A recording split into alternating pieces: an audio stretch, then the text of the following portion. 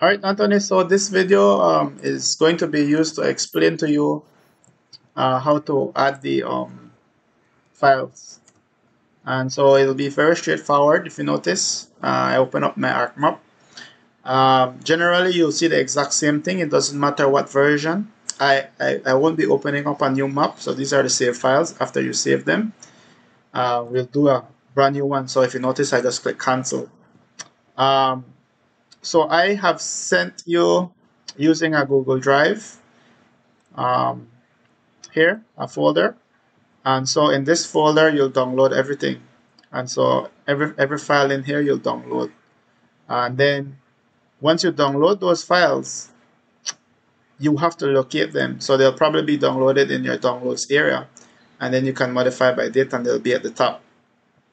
Now, there's a simple way to load these files. But first, what you're going to do is you're going to use this button to add, right?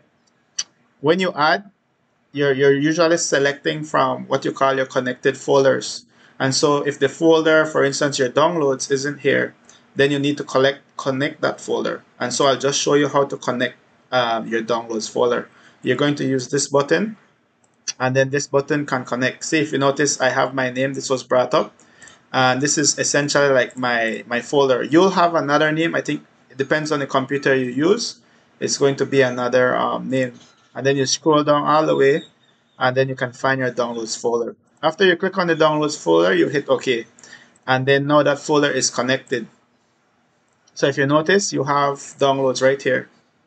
And inside of this, you'll scroll to those files that you downloaded. My recommendation is to put them in a folder. So you'll create a new folder and you'll extract the files inside of that folder, or you'll place them in there so that you can easily locate it. And that can be anywhere you want. So this is my desktop, and you can create a connection to your desktop if that's where you want to. Or you can make one in the C drive or something, just to hold your GIS files. All right.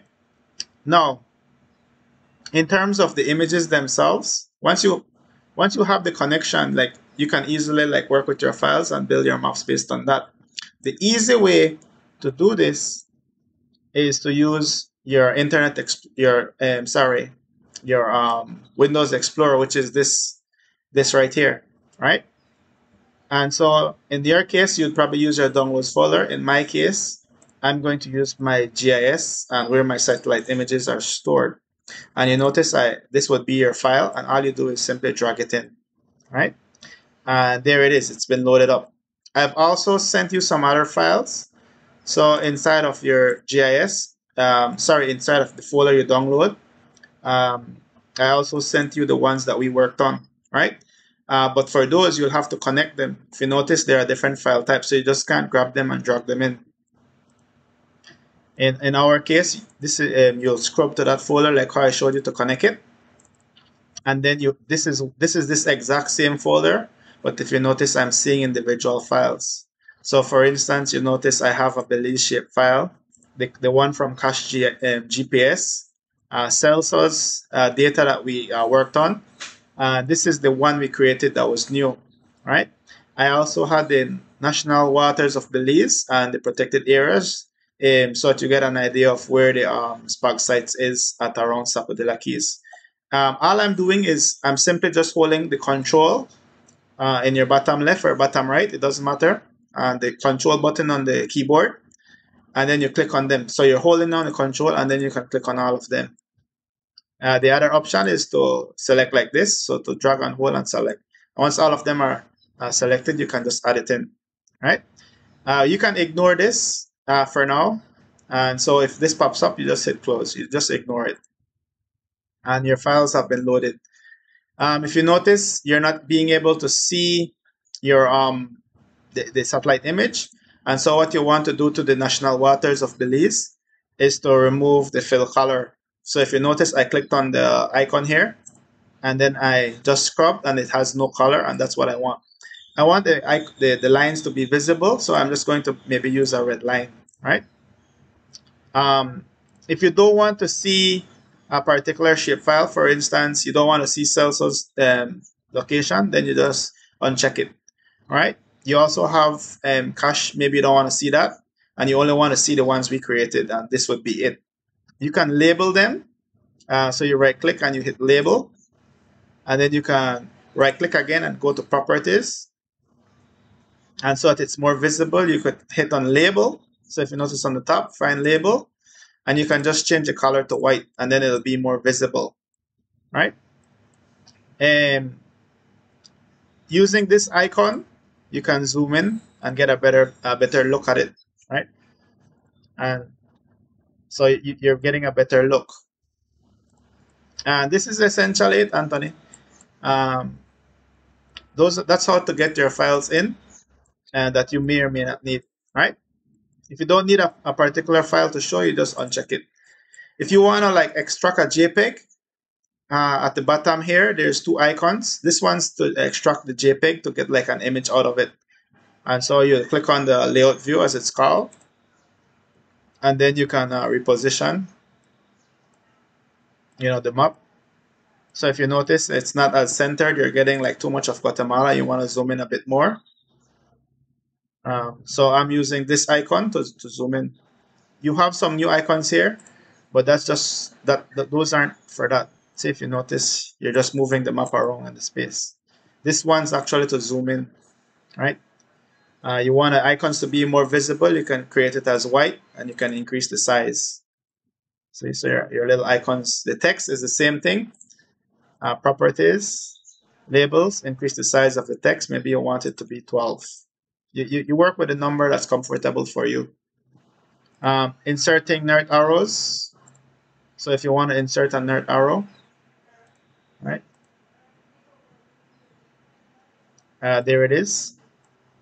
It's not too visible. You right click it, properties. In the frame, you want to do background. So change the background to, you can use any of these colors and change it here, right? And if you want it to be a bit bigger around the edges, so you'll notice the difference. See it's wider here, but it's very like close here. And so that's just that number. And then you'll notice this one has more space now after I do this. See? So it's much more visible. You can create a label, insert a label, a title, sorry, and you type the name of the title, Corona Reef Monitoring Sites, if that's what you want to call it. Hit OK. It's again not visible. You can do two things. You can change the color. If you want to change the title of the map, you can type whatever you want in here. So for instance, Corona Reef Monitoring Sites, and then I'll change to a year. So I'll put 2021. Yeah.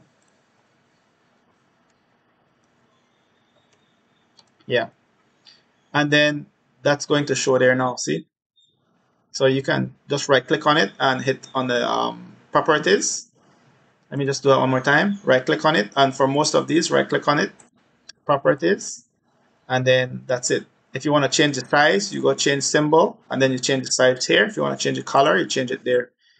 Some of these have like background, so if you don't mind this orange background, then you can do that, and then you just hit that.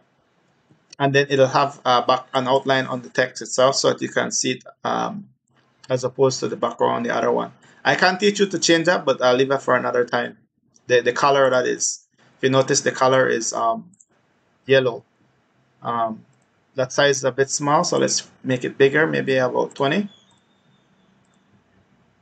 All right. And now you have a title. If you want to insert your legends, legends is as simple as just hitting next. You don't necessarily need the satellite image in it, so you can remove that one and you can leave these ones, right? And then you just hit next. If you notice that I'm doing the next, and then finish. It's again not visible. Properties, the frame is what you want. So on that one, it was also the frame, and then create another white background.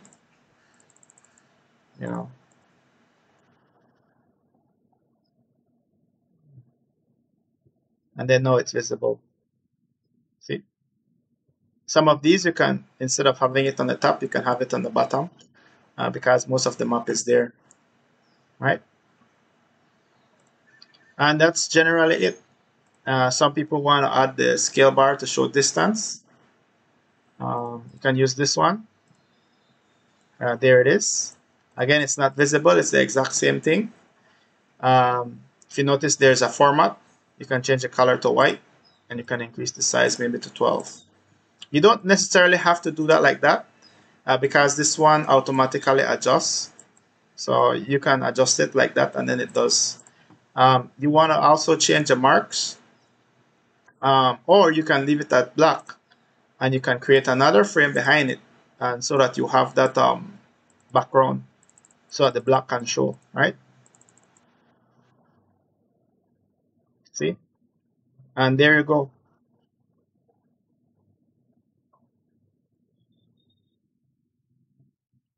You can also put this one on the bottom. Whichever way is comfortable for you, you can arrange these. Generally, people put them on the right, so everything would be on the right, and then that would be at the very bottom.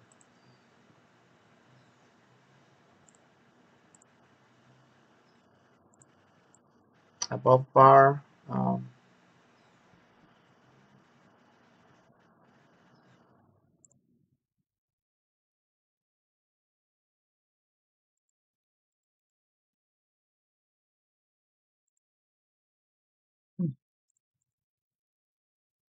Oh, there it is. This is what I'm interested in. This one puts this miles thing at the but below, so that's below center. And then if you want to use kilometers, you change it so that's scale and units kilometers. This one has to do with the divisions. If you notice, there's a lot, so you can create less subdivisions. So for instance, you can do like one subdivision and two divisions. And see, you have one subdivision and two divisions, so you can maybe increase to another one. And there you go. Much more uniform.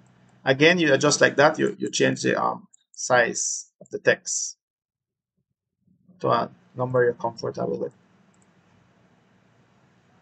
And that's your legend. You don't need much for the legend. I think that's essentially it, Anthony. The only other thing is to export the map. You can change it to a JPEG. If you want it on desktop, you give it a name. And then you hit save. And this is for everything. So if you have, for instance, in your desktop, you have a folder called GIS. Sorry, not your desktop, in your drives. One of them has a folder called GIS. It has more shapefiles in there. And so you can play around with those. I have a copy here, so it doesn't matter if you screw that one up. I already have a copy here, right? And so you can make other maps. But essentially, that's it for making maps. Like the only other thing I would show you how to do is to create a bookmark. So this bookmark is for the map, so that when you look at the map, this is what you see. Otherwise, you would have to reposition. See, so if you're maybe observing the map, and then you know what, I want to export this map, right? And then that's where it is. See, it's no longer positioned. You can use the bookmark that you created to go right back to that view. And that's just a shortcut. The other way would be to manually go back to the position, and you use the scale to, like, reposition again and zoom in using these, right? Remember to save. So save desktop. I like to save on the desktop. You can create your own folder, and you can maybe Anthony demonstration for this one.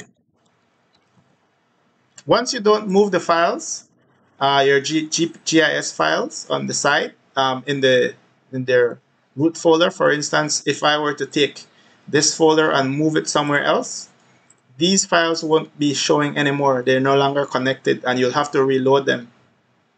So my recommendation is to put them somewhere where you won't move them anymore, because then after that it won't work.